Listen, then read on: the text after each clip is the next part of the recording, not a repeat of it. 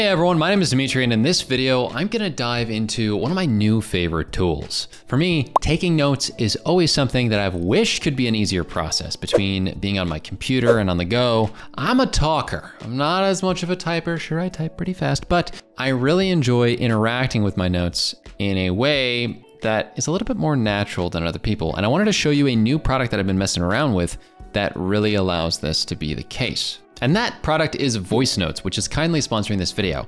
While they are sponsoring it, you know me, I don't mince words. These are my own thoughts. Voice Notes is one of those tools out there that is utilizing AI and combining it with one of the most intuitive note-taking processes, which you'll see in this video, which I love because I'm a talker, which is recording. So if I press record a note right now, you'll see I have to just allow my browser to use it. And by the way, as you can see, this is available for web, iOS, and Android. So showing you on the computer first, then I'll get on my phone. This note is gonna be about how I've been thinking a lot about task management lately and how it manages to become an easier and easier process as I automate a lot of the different tools that I use inside of Notion. My workflow is very seamless at this point. It really helps to automate stuff to get things delegated. And I'm curious as to what other people do on a daily basis when they don't have these automations. I think back to the life that I used to have before and how I didn't have Notion, Todoist, Google Calendar, or any tools like this. And especially now that I didn't have voice notes, I think about what life was like back then. So I can finish taking that note and I can pause at any point and resume, but I'm gonna press done here. And you'll see there is this new recording that pops up. It does actually have the audio. So you'll notice here, there is audio that can play. That's me. And just another note, I can't actually download this as audio if I want to, or share the audio itself to anybody. Click on that link and you'll see that it has got the audio and the written notes figured out, which is really great. So I'm gonna take another note to just give it some more context, and I'll be back in a few minutes when I have some more context that I want to be able to pull from, because all of these are really interesting features here. A few moments later. So you'll notice right here that I do have a couple more notes, and some of them are about my productivity system, and a lot of them are my reflections on Stoic authors. So I really enjoy Stoicism. It is a great pastime for me to study philosophy as well as other aspects of my life. And a really great thing about this is that after I write one of these down with my voice, i.e.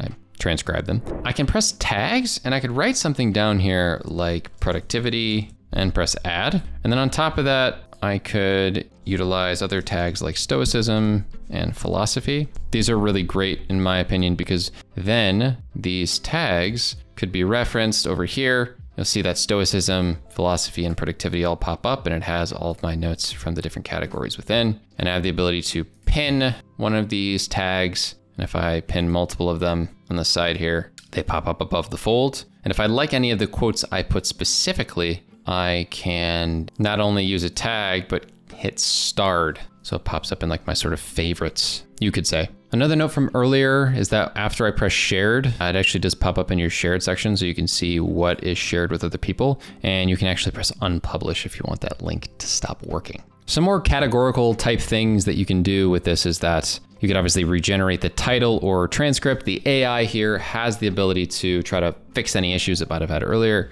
and say I don't really enjoy one of these titles, like Seneca, my favorite honest Stoic philosopher, is a good title, but let's say I want to regenerate this. It's a better version in my head, so that works. And now, for Seneca, my honest favorite Stoic philosopher, I could edit this note to change any of the text if I found that it didn't say exactly what I wanted it to, or if I wanted to add more context here, right? So I think it gives you a great starting point from the written side. And if I wanted to, I could change it and make additions if need be as well. If I press create here, it allows you to do a myriad of great summarization and different type of like quick AI capabilities, right? So if I summarize this, it would create a summary from the note, which should be pretty short and sweet. Lets me know I prefer Seneca over other Stoic philosophers. This is a great summary, and I can copy this out or delete it. And I can also do other things like create a to-do list out of this as well, which for example could be read works by Epictetus, study Seneca writing and philosophy, reflect on Seneca quote about the unconquerable mind, and compare the philosophies of Marcus Aurelius and Seneca.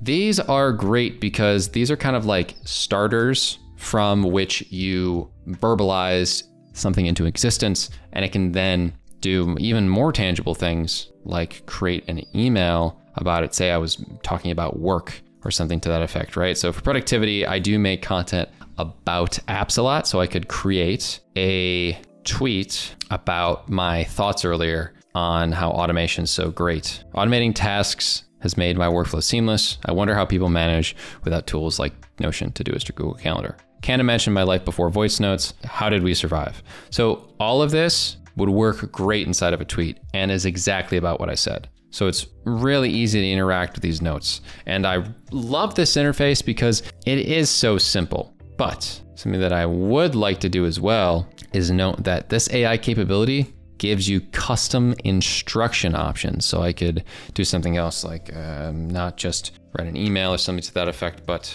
create a YouTube video idea based on this note. So I press create here. You'll notice that it then doesn't house the custom one, but it allows you to run that prompt. How automation revolutionized my task management, a Notion journey. Okay, it's a decent title. And then it has an outline for you. So I take a note and then immediately I can have an outline for a video. And for somebody who works in the space that I do, that's pretty awesome. And something else about this that's really great is I can actually add things that aren't just, you know, me being able to do another voice thread. You can see right here, I pressed record again and it started it, but I'm gonna cancel that. I can not only just like keep the notes going, I could also add photos or links to things. Like for example, I can go to Todoist.com and I could paste out how this is one of the different links that are related to this, and I can add more, right? So I can be like, I could add the logo for something like Notion here. Let's see, I would add this to the note, give it more color and context. And I think my favorite part of this app is obviously the ease of use when I'm on the go. And if you look at this application, it's a pretty quick and easy one. Like I know a lot of these different tools have some lag to them and whatnot. It is a very well functioning application. And while I can search through anything really easy, just like I can on the app on my desktop, rather than looking it up though, I could actually press Ask My AI. And you'll see it has suggestions here for things like, do you have a to-do list for me for the day? It's interesting. Doesn't seem like I have a specific to-do list for today I mentioned in my notes. What about this? I could ask anything and I could do it dictated or I could write it out. So who is my favorite philosopher? And you'll see it says who is my favorite philosopher and it also has the audio to it. Your favorite philosopher is Friedrich Nietzsche. Who is my favorite Stoic philosopher? And what is his best quote according to my notes? So it says your favorite Stoic philosopher is Marcus Aurelius. The best quote according to your notes is, you have power over your mind, not outside events. Realize this and you will find strength. So that is one of my favorite Stoic philosophers. And it's really cool that I could use this in such an easy way to get context from all the notes that I've taken. And adding this is really cool. I think the experience on the phone, on the computer is awesome. I've always been frustrated by wanting to have a system for audio journaling.